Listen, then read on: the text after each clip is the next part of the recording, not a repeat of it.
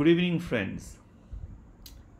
Today I am just doing a post dinner video in order to invite you to the next three sequence of videos, which is based on three mathematical letters written to my nephew, who is the son of my own younger brother, Dr. Indranil Dutta, who is a economist, who is a professor of economics at the University of Manchester in UK, and his son called Arya, my beloved nephew, whom I usually lovingly call Arya Singh, whose mother also is an economist, and he seems to share two passions with me. One is about mathematics, and another is about railways.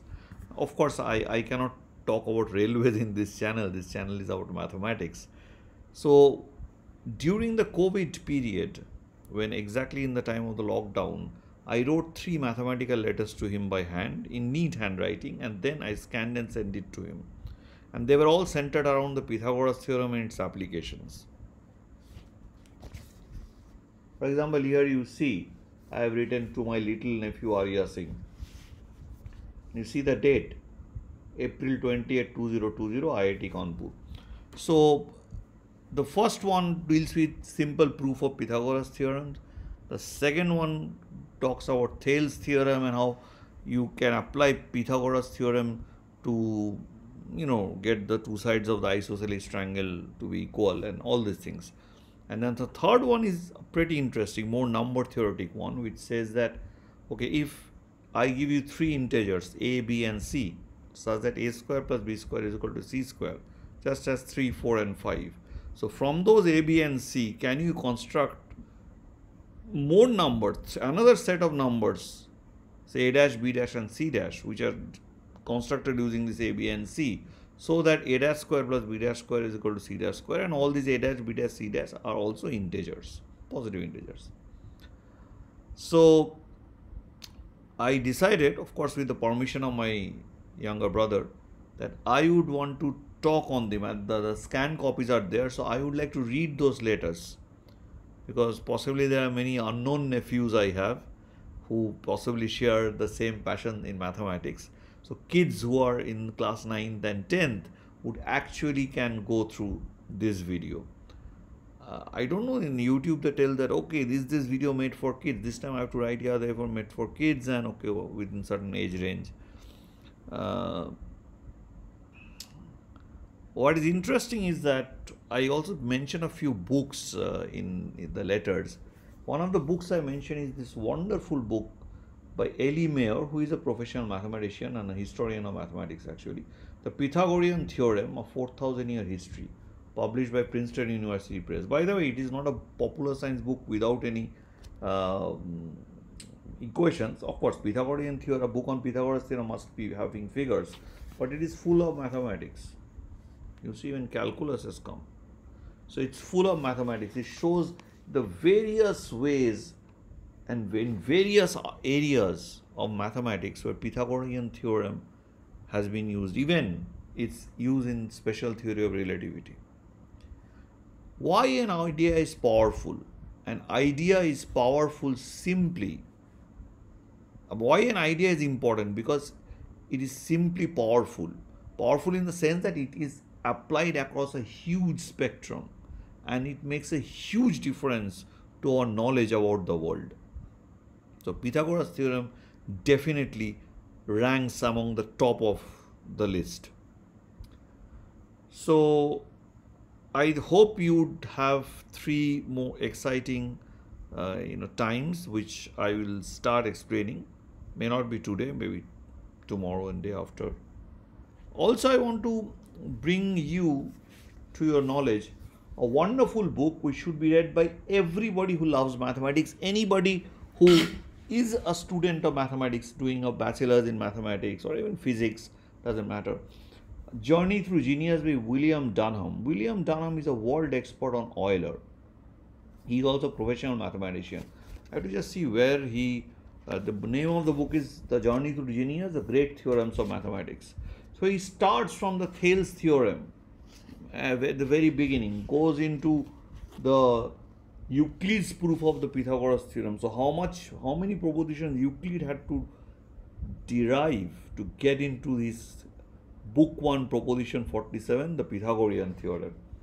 And of course you can see here the famous diagram which you also learn at school. I do not know whether they teach it now, I don't think so. But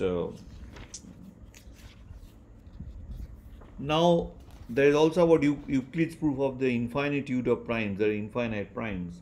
So Euclid was a very important genius. Archimedes' determination of the circular area. It's a wonderful book. I think one can go on. I have read it once. I think I can again read it. It will enhance my own knowledge and enhance my own love for the subject. It's a masterpiece. This is one of the masterpieces of mathematical history that I'm holding in my hands. And then he goes to the Heron's formula for the triangular area. And for a cyclic quadrilateral, that formula was extended. For a cyclic quadrilateral, the Heron type formula was given by our very own Brahmagupta, my favorite ancient Indian mathematician. Then comes the Cardano's solution of the cubic. Cardano and his rivalry with Tartaglia. It's pretty interesting. Then comes a gem from Isaac Newton, which is the binomial theorem. That is Newton's true gem. We can speak of all these things. As I keep on looking into my bookshelf, I keep on seeing that there are a lot of things that I can talk. And of course, there is a fantastic chapter on Euler. As I told you, he is an expert on Euler. That extraordinary sums of Leonhard Euler. And the way Euler had proved things which would be absolutely wrong by today's standard, but his answer was correct. So then at the last two, he goes into that wonderful set theory, the wonderful idea of infinites, that paradise which Cantor had created for us, from which Hilbert wanted no one should throw us out. So with this little discussion, let me end today's program and hope that all of you would enjoy this, and hope I am able to tell you, read my nephew's letters, 3 letters in 3 different parts. So tune in, subscribe. I'm also becoming a regular kind of a YouTuber, you see.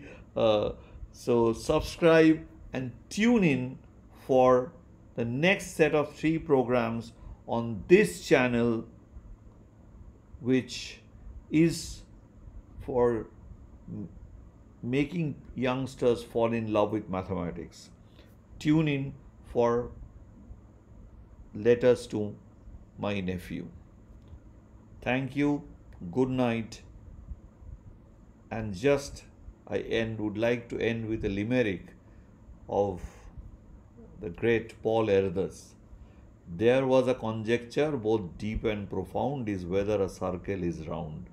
In a paper of Erdas written in Khuddis, a counter example can be found. Thank you and bye-bye.